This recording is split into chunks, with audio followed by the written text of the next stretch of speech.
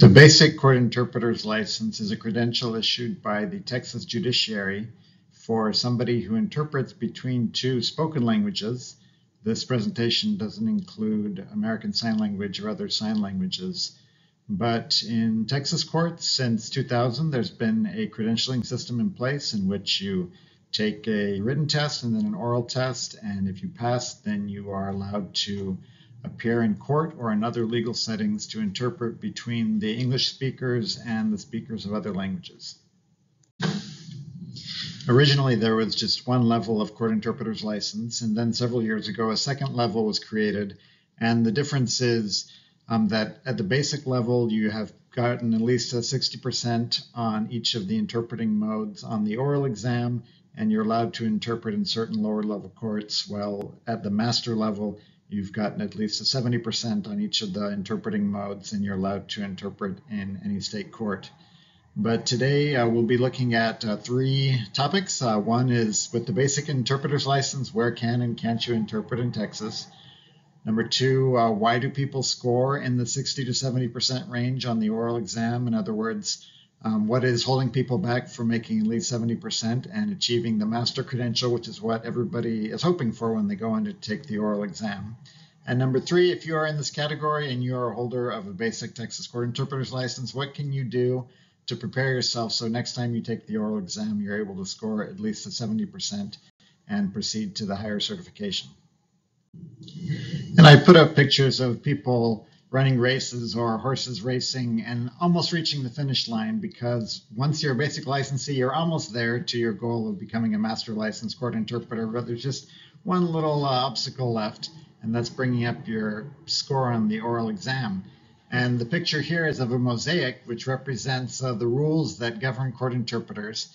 And I chose this because there are federal laws and state laws and local policies and maybe employer policies that will affect how you use your basic court interpreter's license. And they were created at different times by different people for different purposes, and they're not entirely consistent. And sometimes it's confusing to know what you can do with the basic interpreter's license. So I'll try to summarize by first looking at the applicable state rules and statutes. The most important place to look for a definition of the basic license is in the Texas Government Code, which says, and I'm extracting the pertinent sections, a basic designation permits the interpreter to interpret court proceedings in justice courts, of which there are about 803, and municipal courts that are not municipal courts of record, of which there are about 1,001, but not to interpret a proceeding before the court in which the judge is acting as a magistrate. So this is complicated and takes a while to pull apart, but basically the court system starts with the lower courts, where you go for things like traffic tickets and misdemeanors, and then there's the mid-level, where more serious cases are heard that involve more money or people going to jail. And then above that are the appellate courts, where judges review the work of the mid and lower level courts. And so the basic license is intended to keep you at the lower level. Justice courts and have things like small claims. If two individuals are suing each other over a few $100s, $1,000, that might be heard in a justice court. A municipal court has a lot to do with traffic and zoning violations. And so as a basic interpreter, you're intended to focus your work there as you improve your skills and get to the point that you can test for the master level. There are gray areas. There are different kinds of legal proceedings that are hard to categorize in one of these levels.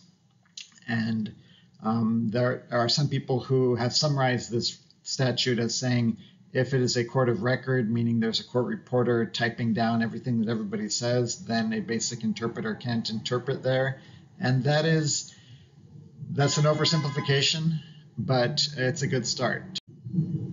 And if you're curious about the term municipal court of record, that means one of these lower level courts with a municipal judge, but that is large enough and has the budget and the staffing to have a court reporter who is keeping a written record of the proceedings there.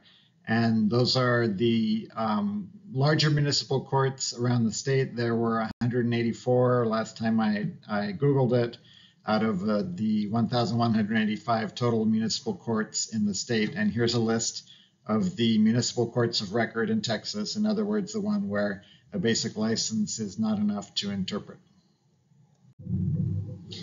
Back when the statute was being crafted, there was an exception carved out for counties with smaller populations that would have a harder time finding licensed court interpreters, which says that if the county has a population of over 50,000 and the languages other than Spanish, which are much harder to come by, then the court can make a finding on the record that there is no licensed court interpreter within 75 miles that can interpret in the language necessary in the proceeding, and then use an unlicensed interpreter.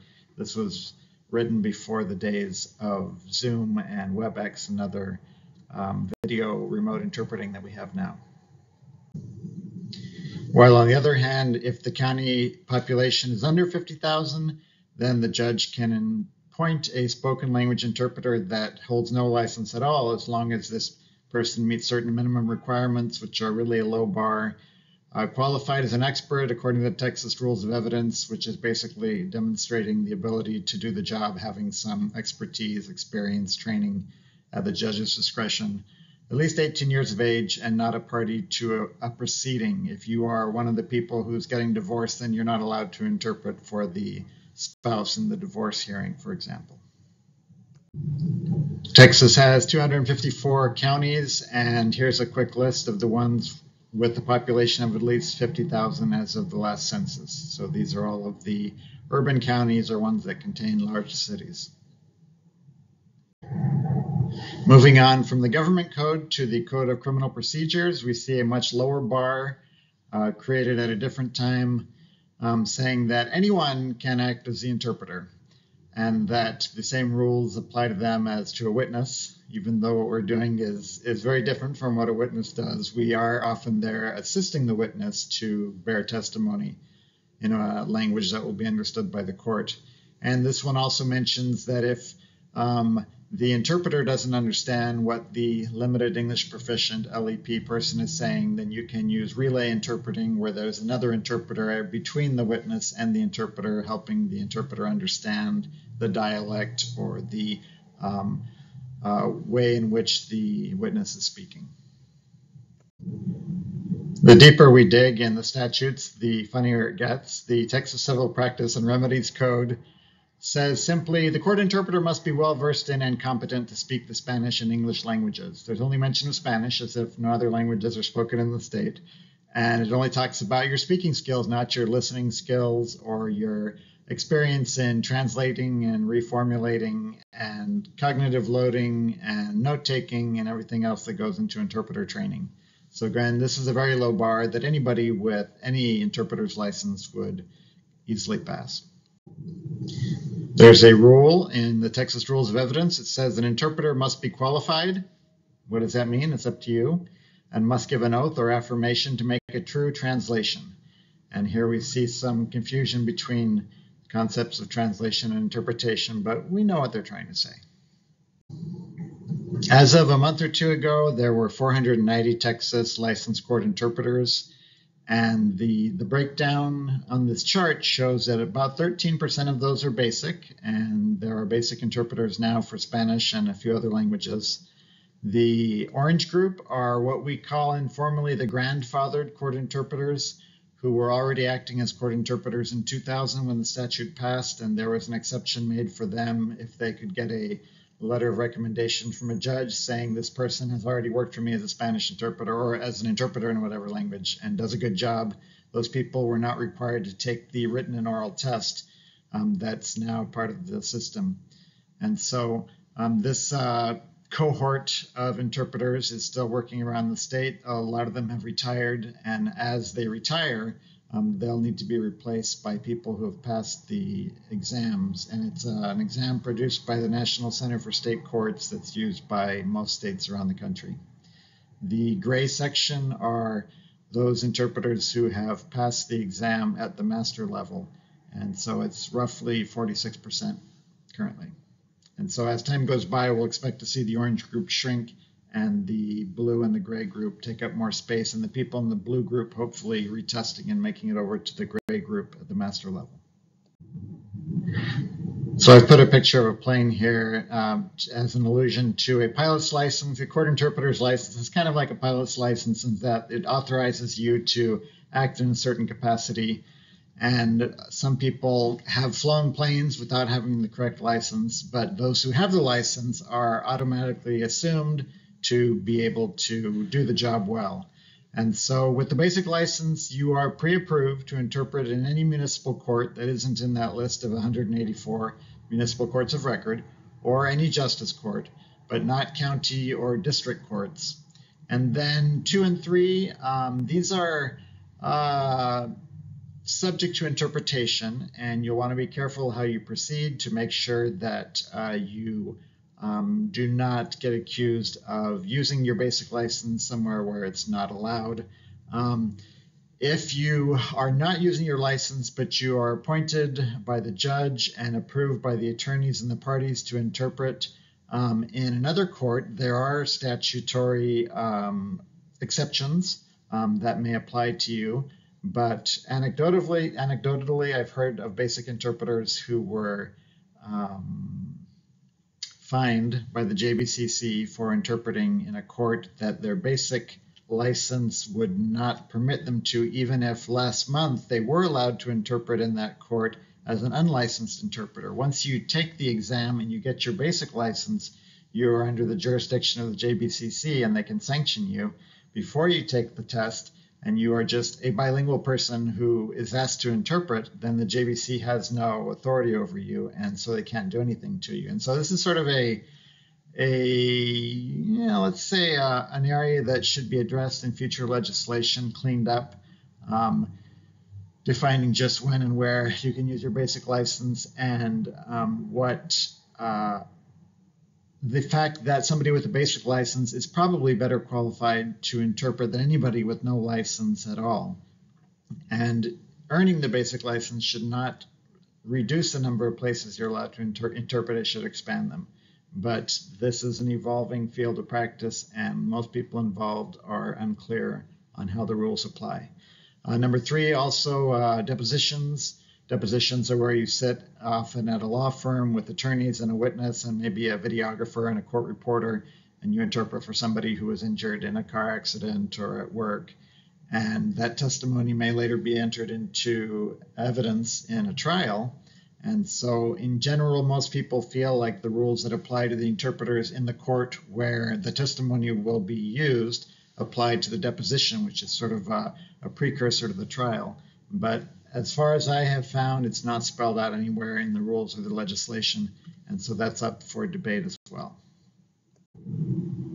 So the good news is that if you're a basic licensed court interpreter, you are like at least 95% of the way to your destination. You have learned your second language fluently, which is huge. You're bilingual. Number 2, you've learned how to interpret. You've probably interpreted in different settings like education, religious services, volunteer, nonprofit settings, socially for family members, and you've learned how to work out all those mental puzzles of how to express something in another language when there's no exact equivalent. You've also learned the legal terminology and court ethics that govern court interpretation about being unbiased and impartial and using your best judgment and making everyone aware of impediments to performance and so forth. You've passed the written exam, and half the people who take the written exam don't pass that. The written exam is all in English, and it tests you over your English fluency, basically your knowledge of high-level vocabulary, and also legal terminology and some ethics and professional practice. And you have passed the oral exam in all 3 modes, simultaneous, consecutive, and sight, at least a 60% level, maybe much higher. And so now we're on step 6, pass the oral at the 70% or more level, and then 7 is find work. Once you get that license, like if you become a licensed pilot, you still have to go out and find a plane to fly, find somebody who will hire you to work for an airline or to contract out to different airlines. And you'll be in the same position with your court interpreter's license. But that's a matter for a different webinar. So why do people score in that 60 to 70% range? Good enough to get the basic license, but not the master license. This is all anecdotal. This is from chatting with a lot of people who've taken this test. And everybody goes in with high hopes, but also stressed out and worried. And when they get the email or the letter back saying you've passed, that's wonderful, but you passed at the basic level, that's always a disappointment. And often people will get frustrated and give up at that point. Others will press on and say, I can do it. I was this close. I was just a couple points below. You know, I was fine in 2 of the modes, and in this mode here, I need to focus my studies. So anecdotally, I think people score in this range because they were overconfident in their own skills. Maybe you've done a lot of interpreting in certain situations and you thought the test would be easier than it was. You thought you were better prepared. Inadequate practice with realistic materials. Maybe you studied certain things, but not under conditions that simulated what the exam would be like. Maybe in actual real world interpreting, you work at a law firm, you do court interpreting, legal interpreting all the time, but the way the test is given was unfamiliar and you hadn't practiced that way, and so it was harder than you expected. And then there's all kinds of mental obstacles, being nervous, anxious, not sleeping well the night before, having nightmares, going in tired, going in desperate or frustrated. That your emotional state will really impact your performance on any test. Or freezing up during the test. If you're going along just fine and then a word comes up and you can't think of how to say it in the other language and you fixate on that while the recording keeps on playing, then you might get behind and miss several words that you knew because you were busy trying to figure out this one that you couldn't remember. And so to get past that point, you just need to train like you're going to fight. They used to tell us in the Air Force. You have to make your practice as similar to the conditions you'll be testing under so that you'll be not only a good interpreter, but a good test taker. How can you score over 70% next time in each of the 3 modes? These are my top 8 tips. Believe you can do it and actively counter doubts and self-criticism. Talk to somebody, talk to a friend, a loved one about your fears, your anxiety, your stress, and admit it, and then figure out how you're going to counter that, how you're going to change your attitude, reprogram your brain, and convince yourself that you can do this. And every time a little voice in your head tells you that you're going to fail, you have to attack that and speak, preferably out loud, positive goals and affirmations that will put your brain in the right state of mind. You can analyze your strengths and weaknesses on the last oral test. Unfortunately, we don't get detailed results that tell us exactly what we missed and how to improve. But after you get out of the oral test, you can just reflect on it and think about what was difficult for you and which modes you want to focus on. Don't waste time studying a mode that you already do very well. You should be spending 80% of your study time on the modes that you didn't pass and only maybe 20% on the ones that you already have mastered. Get the test on the calendar. In Austin, every quarter you can take the oral exam. You have to wait 6 months from the last time you took it.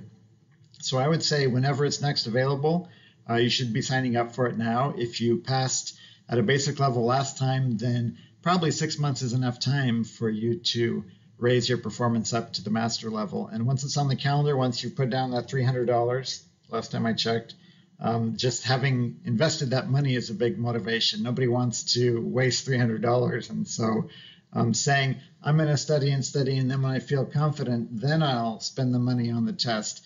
You have a lot less motivation to put in the practice you need every day. Number 4, commit to a study and practice plan.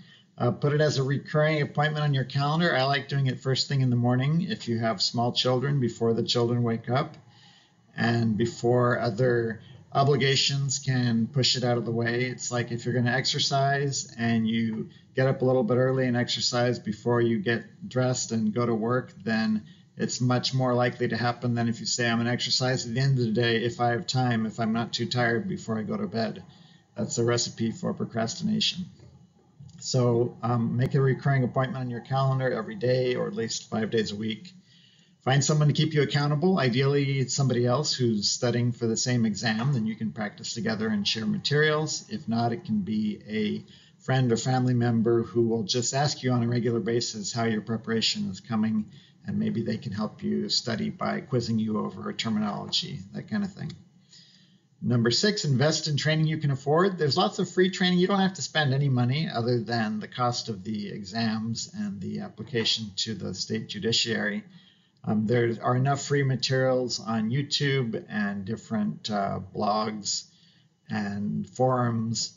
But if you spend a little money on one of the paid courses, and I'll show you in a minute some options, then anything that you can afford, again, will motivate you, and it'll get you access to higher quality materials. And if it's a class setting, then feedback from the instructor and your classmates. And that makes a big difference over just guessing for yourself how well you're doing, how close you are to reaching the proficiency level. That'll get you a passing grade.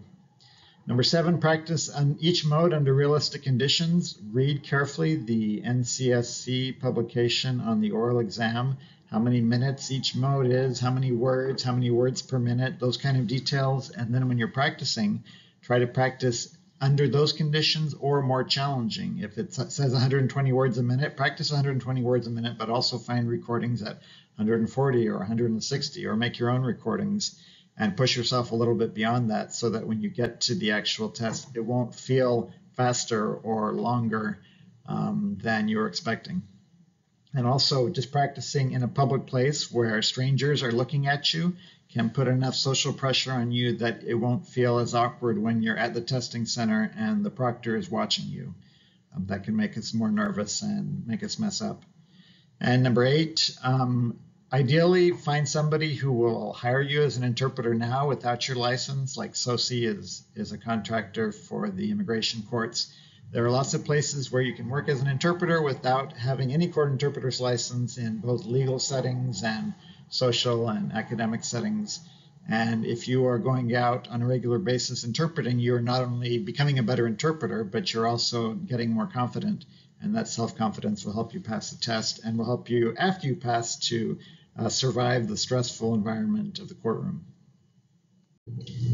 So sorry if you love deer and don't like seeing the rifle crosshairs on the deer, but I was looking for clip art that was representing accuracy and focus. And so here we are focused directly on our target and not being distracted by anything else. So this is my number 1 study tip. Whatever mode you're weakest on that you need to bring up, or there may be 2, but most of us it's just 1. Focus every day, block out time on your calendar early in the day to do a realistic session, testing session of just that mode using realistic materials, and be obsessive about it. Take it as seriously as if your doctor said you need to get your cholesterol down or your blood pressure down, or else you're going to have to go under surgery. Convince yourself that this is a daily priority and commit to it aggressively. And if you practice that every day, you will see within a month's time that you made huge progress. And if you have scheduled for the next oral exam, you will do much better on that than if you procrastinate or practice ineffectively by not working under realistic conditions. This is just a list of different sources of training. Some of these are paid commercial courses, some of them are free and online, but I will copy and paste this down into the comment section or the description section of the video so you can click on them and explore and see which ones would be useful. There are many others as well. And these last couple slides are just a little bit of encouragement. They are recent postings for court interpreters here. As of last month in Austin, there was a position open with the civil courts paying between $58,000 and almost $73,000 a year, plus benefits for an in-house interpreter. And this is somebody who's going to be sitting in an office downtown and interpreting sometimes several hours in the course of a day, but often just a hearing there and a hearing here and a hearing there. And it's a good job. It's a very comfortable place to work, and it pays well. And you're also constantly learning new things as you're interpreting different types of cases, and you have time to read and explore the profession in between cases. And here's one in Laredo. I'm in Laredo right now on assignment, and the federal courts are hiring a staff interpreter at $68,000 to almost $150,000 a year, depending on qualifications and experience. Now, you can't do this with a Texas Master Court Interpreter's license. You need to pass the federal test, but that's the next logical step on the career ladder, the federal exam. It's available just for Spanish now, and it is produced by the NCSC like the state exam, and it's a pretty similar format. It's just you have to get a higher score, and it's faster and deals with some different topics because it's in the federal system. But if you pass the basic level and then you do the master level next, in a few years, I encourage you to come back around and start preparing for the federal exam. Because with the federal credential, you can continue working in the state courts, but you can also interpret all over the country, and it will open up many more doors of opportunity.